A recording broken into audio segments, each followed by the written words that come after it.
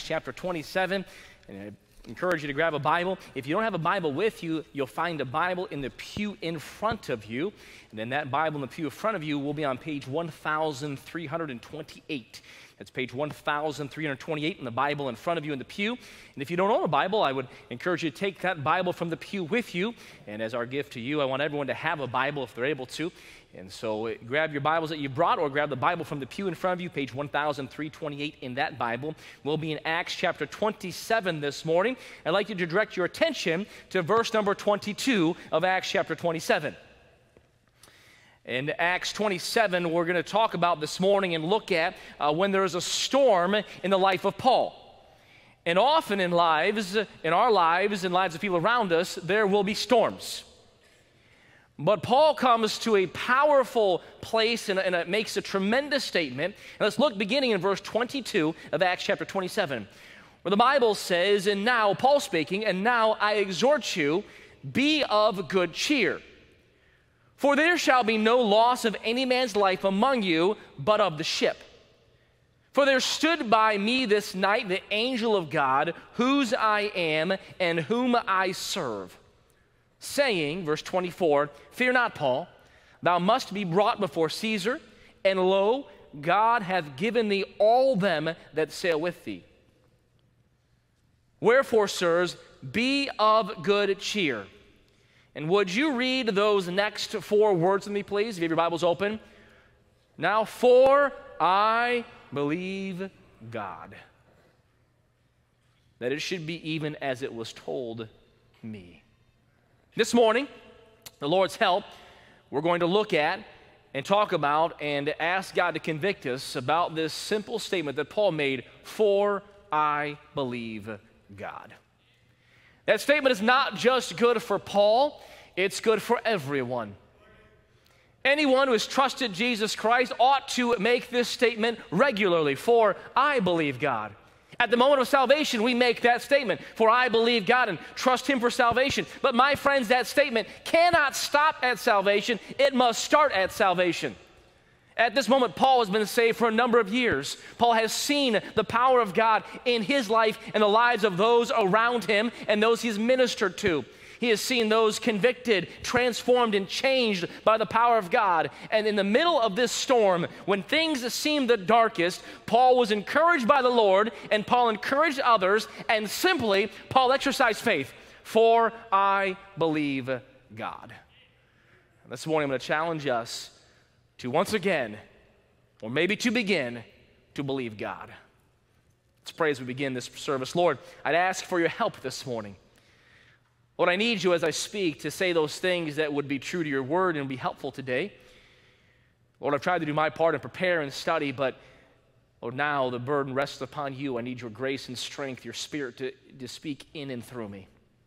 And Lord, in this room, I ask that your truth would be powerful, that your spirit would have freedom in here, that you would hinder everything that would be distracting, or those things that would and could cause the word of God to be snatched away from hearts that could make decisions for you. Lord, I pray that those distractions would be hindered and that you would receive the glory this morning. Lord, there are some here who don't know you as Savior, and I pray that today you would open their eyes and show them the light in the midst of their darkness.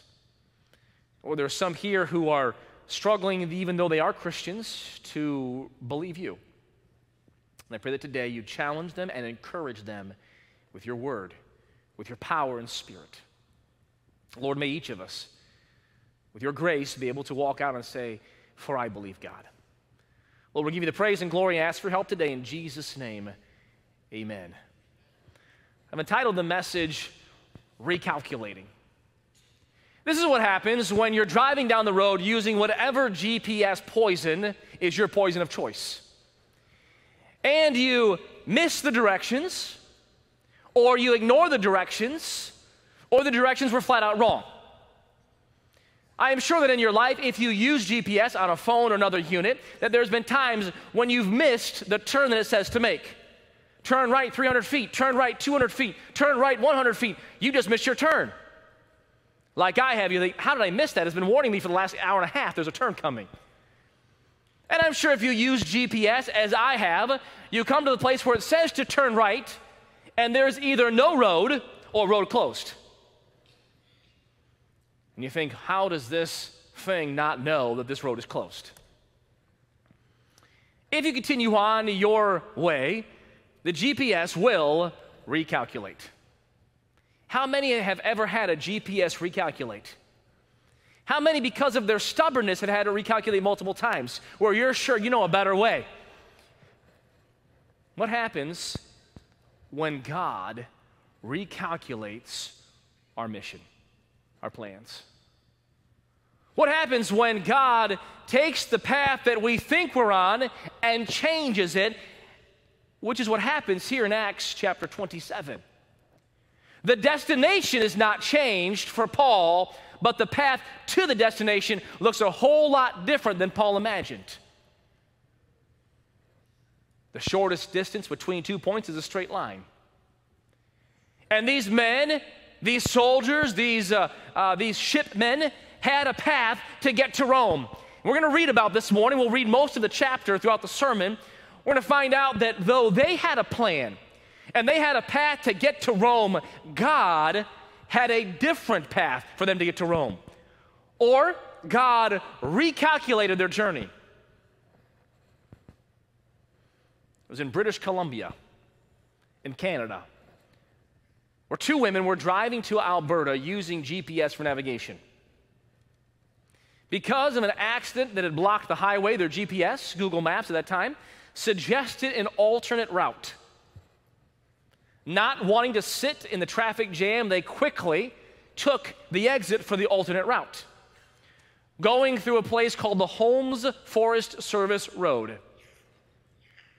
These ladies exercised something that you and I would do well to heed spiritually, but not physically.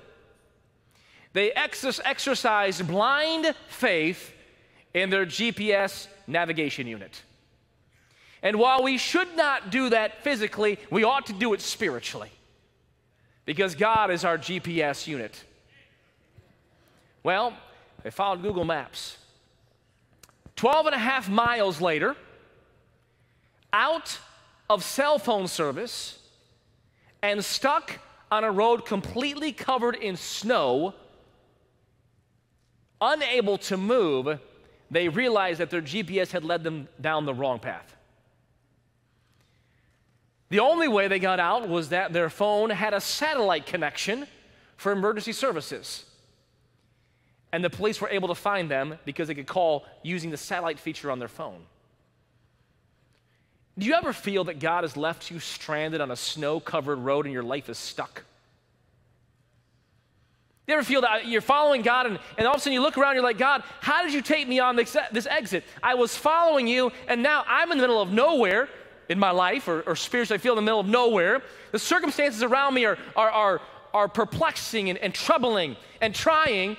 Lord, I think you've recalculated my journey the wrong way. This morning,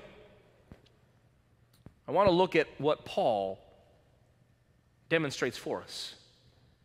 Paul not only shows us throughout his life as a man of fearlessness and commitment, but a man full of faith. And you and I are called to be men and women of faith. The Bible says without faith it is impossible to please God. We are saved by faith. We are called to walk by faith. Paul in this passage is going to exercise faith. He lives by faith. Faith is in following God is not seeing what will happen. That's sight. Faith is following when I can't see. Faith is trusting when I feel that I'm stuck in a snowdrift.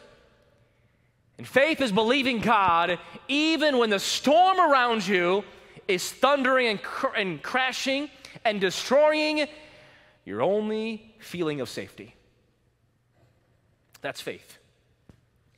When God has changed your map for his mission and he recalculates, do you still have simple, raw faith? I fear that as Christians, we suffer with faith. I fear that in America, the land of plenty, opportunity, and abundance, we suffer with faith. In a place where we should exercise more faith because God has so blessed us, we actually often have less faith and lean to our own understanding and our own two hands. We lean on what we can see, on what we know, rather than God and who He is. Let's begin to look at this passage. We'll begin in chapter 27. We'll begin in verse number 1. We'll read a number of verses. I want to read the first 8 verses. So I want you to notice, first of all, that there is faith when a journey begins. Now, just to catch you up, if you have not been here the last few weeks, Paul has been on trial. He has been known to be innocent, but because he has appealed to Caesar, he must now go to Caesar. God has promised twice that he will stand before Caesar. So Paul is resting in the promise of God. He's going to make it to Rome. And now Paul is, we're going to find out, assigned to a centurion, Julius by the name. He's going to be put on a boat, and the journey to Rome is going to begin. And there's faith when the journey begins. Let's notice in verse number 1. And when it was determined that we should sail into Italy, they delivered Paul and certain other prisoners unto one named Julius, a centurion of Augustus' band. And entering to a ship at Adramyttium, we launched, meaning to sail by the coast of Asia, one Aristarchus, a Macedonian of Thessalonica, being with us. And the next day, we touched at Sidon, and Julius courteously entreated Paul and gave him a liberty to go unto his friends to refresh himself. And when he had launched from thence, we sailed into Cyprus because the winds were contrary. And when we had sailed over the sea of Sicily and Pamphylia, we came to Myra, a city of Lycia. And there the centurion found a ship of Alexandria sailing into Italy, and he put us therein. I want you to notice, first of all, that as the journey begins, that God does something for Paul. That I believe that God still does for you and for I. Now here we have it recorded in the scripture, and you may have perhaps caught it, but maybe not contemplated the truth here. It's found in verse number 3, where this centurion let Paul go and refresh himself with his companions. Now this may seem to be insignificant, almost a meaningless detail in the story, almost a side fact of what's going to happen.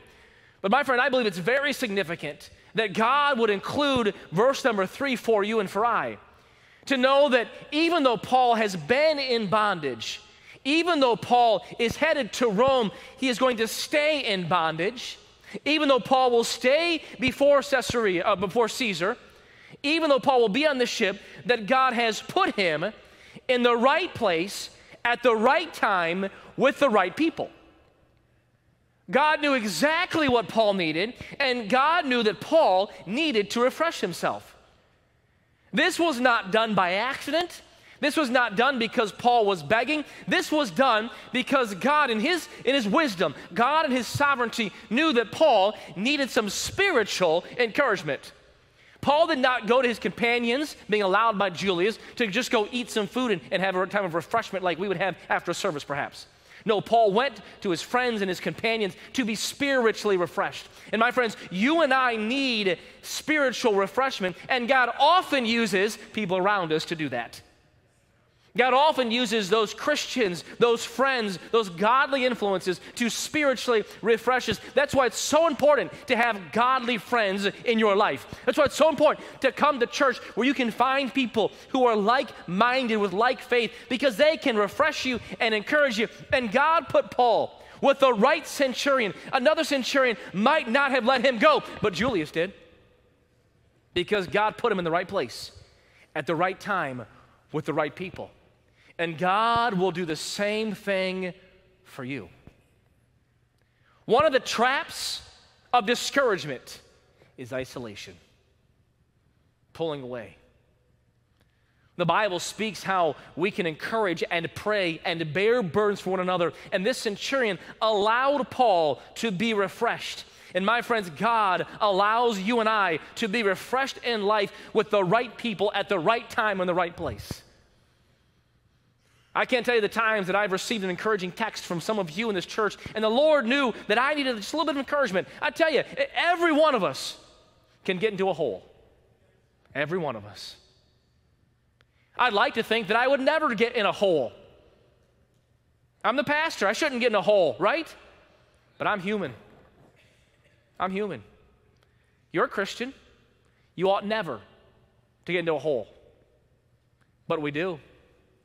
You know why? Because the spirit is willing, but the flesh is weak. The flesh is weak. And the encouragement that comes from a friendly smile from a fellow Christian who says, I'm praying for you. I'm thinking about you. I care about you. Anything I can do for you. Can I just say, man, I sure appreciate what you're doing.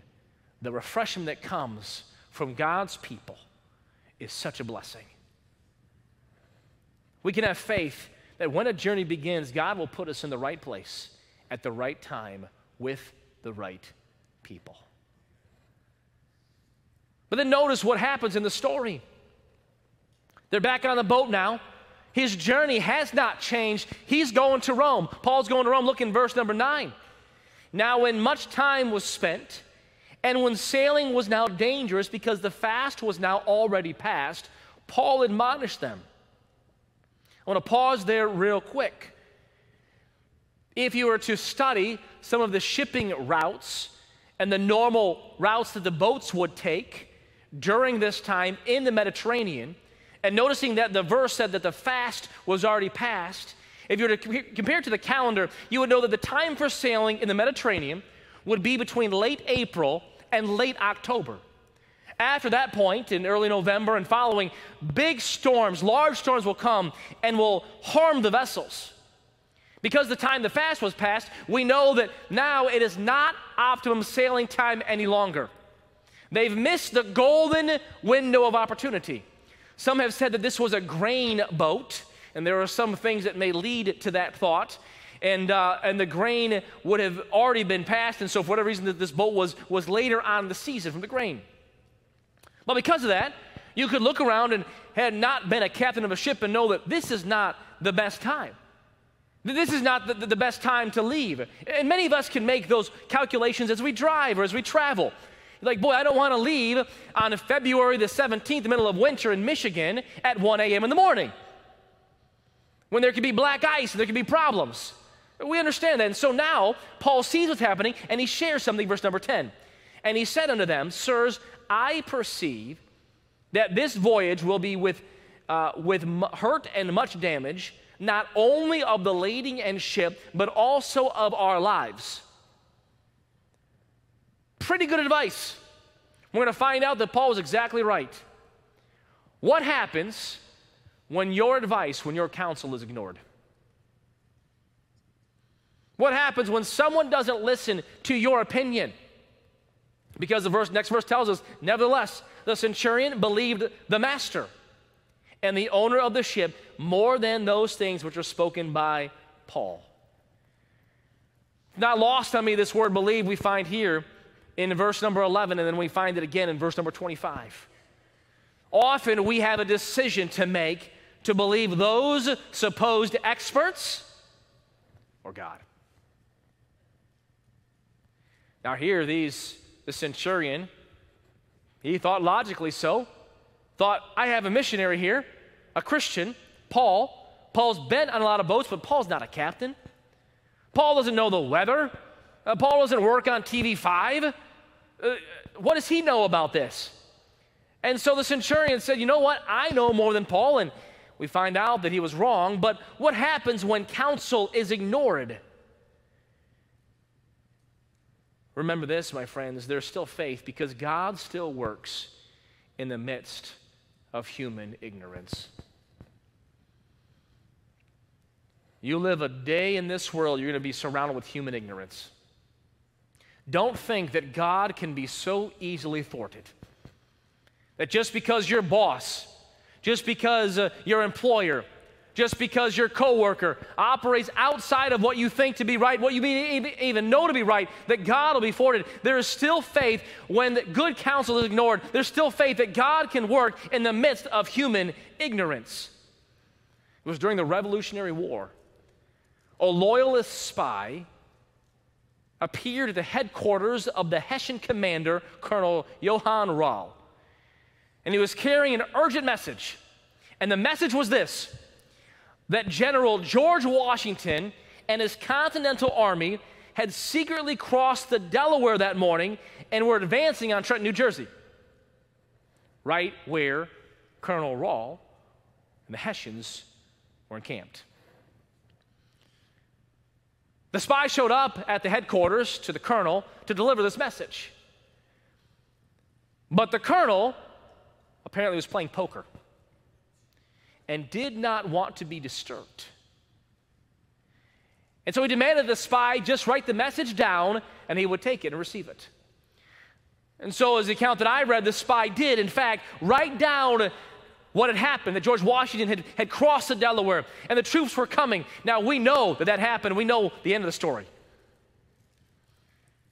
And the spy passed that note to the porter at the door to take to Colonel Johann Howell. Apparently, as the account goes, that the colonel could not be disturbed. And so he took the note without looking at it and put it into his pocket.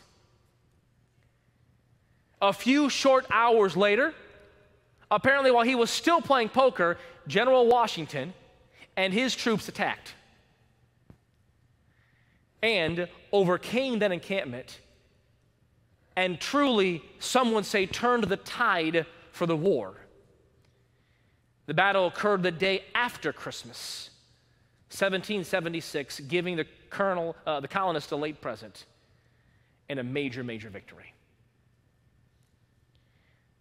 And the whole time, the note was in his pocket. When human counsel is ignored, God still works in the midst of all of it. Don't be discouraged. Don't let your faith grow weak. Paul could have said, fine, you know what? God, what are you doing? I'm surrounded by idiots. And yet God could say this, but Paul, press on. If I can say to you, when surrounded by idiots, press on. With faith in God. We see faith when the journey begins, faith when counsel is ignored. But notice what happens in the story. Verse number 12, and because the haven was not commodious to winter, and the more part advised to depart thence also, if by any means they might attain to Phoenix, and there to winter, which is an haven of Crete, and lieth toward the southwest and northwest. And when the south wind blew softly, supposing that they'd obtained their purpose, loosing thence they sailed close by Crete. But not long after there arose against it a tempestuous wind called Euroclydon. And when the ship was caught and could not bear up into the wind, we let her drive. They weren't under control of this ship any longer, and running under a certain island which is called Clauda, we had much work to come by the boat, which when they had taken up, they used helps, undergirding the ship, and fearing lest they should fall into the quicksands, strake sail, and so were driven. And we, being exceedingly tossed with a tempest, the next day they lightened the ship. They threw things overboard. And the third day we cast out with our own hands the tackling of the ship. And when neither sun nor stars in many days appeared, and no small tempest lay on us, all hope that we should be saved was then taken away. This point, they can't see the sky. This is how they navigated the boat. Back then, they didn't have the electronics that we have. They used the sun and the stars to guide the ship. And here they are, they can't see anything. It's darkness. The ship has been lightened because the storm is so powerful and so strong. And now the general consensus in the ship is that we are dead. It's hopeless. There's no end in sight. We're going to be lost to a watery grave. And yet, Paul once again displays faith. Look in verse 22. And now I exhort you to be of good cheer. You see, God brings strength to stay on the course, even on the darkest nights. When you're there and you don't see the sun, you don't see the moon, you don't see the stars, my friends, it's not time to quit. It's time to believe God. When the situation seems hopeless, when the night seems the darkest, when the ship seems at the point of breaking, my friends, that's when our faith becomes real. It's not real on the sun shining day and the wind is softly blowing the ship north or west where they're going northwest. The faith is strongest on full display when there's no sun, when there's no moon, no stars, when the waves are crashing over the ship. You've thrown everything out of the ship and life seems hopeless. That is when our faith is exercised, when the faith is on display. Faith when life seems the darkest. What kind of faith do you have when it's dark? My friend, not faith when you receive the bonus at work. Not faith when God has granted some huge blessing. What is your faith like on the darkest of nights? The loneliest of nights? The hopeless situations? Where's our faith then? I read a little story about a parakeet. The parakeet's name was Chippy. Chippy the parakeet. Chippy the parakeet never saw it coming. His owner was talking on the phone while vacuuming out Chippy's cage. As she tells the story, she had just said hello and whoop, and there goes Chippy the parakeet into the vacuum. Quickly hanging up, as she tells the story, she, with aghast and embarrassment, runs the vacuum, opens up the vacuum bag, and there Chippy is. She says, apparently shaking a little bit and covered in dust. Fearing the worst, she grabs Chippy the parakeet. I couldn't believe when I read the story. Grabs the parakeet and takes him to the sink and washes him off using cold water. So now Chippy has gone from shock to frigid temperatures. Worried about Chippy's life, she grabs a hairdryer and blasts Chippy with a hairdryer. And Chippy survives. Yeah, yay for Chippy. You say, Pastor, why'd you tell us about Chippy? Because sometimes you and I feel that we are Chippy the parakeet. We feel that God has sucked us into the vacuum of life, seemingly forgetting about us. He's on the phone, distracted, and we are tossed and turned inside the vacuum. He pulls us out, rinses us off with frigid water, blasts hot air at us, and we sit there like, what in the world just happened? But this is why I share this. Apparently, a reporter covered this event. And the reporter asked the owner how the bird was recovering. This is what she said. She said, well, Chippy doesn't sing much anymore. He just sits there and stares. Your mind's like mine. I can just picture this bird. If the bird could talk, dear Jesus, don't let her come anywhere near me again. But I wonder how many times, Christian, that's our response. Not walking by faith, not with a song of faith on our lips or in our heart. We go through this storm and this trouble, and we can't, with Paul, echo these words, be of good cheer. We just sit there and stare. We're not dead and we're not out of the race. We're still a parakeet, but we've lost our song. We're not walking by faith. We feel as if life's been unfair. We see faith when the calamity brings hopelessness. And we see faith when a promise brings encouragement. Verse 22, and now I exhort you to be of good cheer, for there shall be no loss of any man's life among you, but of the ship. For there stood by me this night the angel of God, whose I am and whom I serve, saying, Fear not, Paul, thou must be brought before Caesar, and lo, God hath given thee all them that sail with thee. God was gracious to many for the sake of one. 276 people, souls on this boat. Not one will be lost. Not for their sake, but for Paul's sake. God was gracious to many for the sake of one. There is faith when a promise brings encouragement. This is now the third time that God has said to Paul directly, you will go to Rome. You will stand before Caesar. And again, God brings his promises. And my friends, there's nothing like the promises of God to encourage our heart. When we read again that God says, I will never leave you nor forsake you. That God will not leave us alone. He's not changed. He's the same yesterday, today, and forever. My friends, we have encouragement. And then we find faith living in victory. Verse number 25, wherefore, sirs, be of good cheer. What are those four words we started with? Saying with me, please. For I believe God. Would you say it again? For I believe God. Say it one more time like you actually mean it. For I believe God. My friends, we could take those four words, and if we apply them and live them in our life, you will live a life of faith, walking and living in victory. The storm's not over. The storm's not over. But Paul is walking in victory. Because God has said, not a single man, not a single woman on this boat, not a single life will be lost.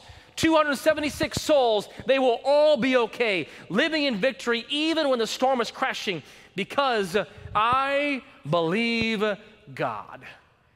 Today, my friends, as you walk out this morning, I hope that in the back of your mind you can shout out from the depths of your soul, no matter what happens, I choose to believe God.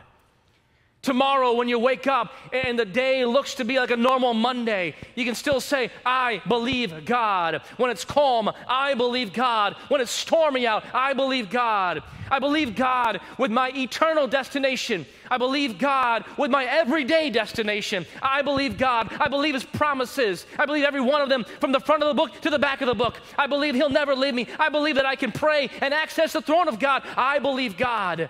I believe that He has not left me alone. He gives me grace to overcome burdens and struggles in my life. I believe God. I believe that if I follow His path, He'll make it work out all right for His glory because I believe God. Friends, choose to believe God more than what you feel, more than what you hear, and more than what you see. What we see seems real. But life is a vapor, and God is forever. What you hear seems loud, but my friends, God's voice can pierce the loudest noise.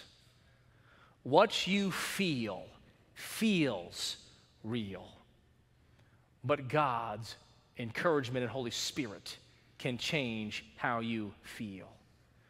Our life of faith, it's not a journey with the intention of arriving safely in a well-preserved body, but a journey of faith sometimes has a skid sideways, sometimes thoroughly used up, totally worn out, and loudly proclaiming, what a ride.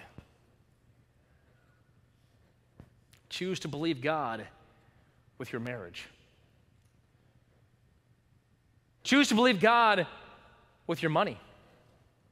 Choose to believe God with your sickness, with your attitude, with your bills. Choose to believe God in the midst of your struggles. Choose to believe God. If you're worried about the storm, you're not believing God. Choose to believe God.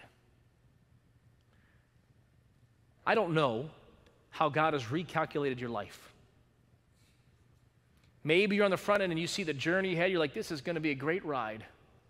Not knowing that God has already recalculated the turns for you. My friends, today choose to believe God no matter what turns lie ahead. Perhaps today you're in the middle of a storm. Perhaps you feel like these sailors did, that your ship is sinking right now. And it could be the ship of your marriage, the ship of your job or just the ship of your life, and you're overwhelmed, overworked, and you're just worn out, choose to believe God. Choose to believe God.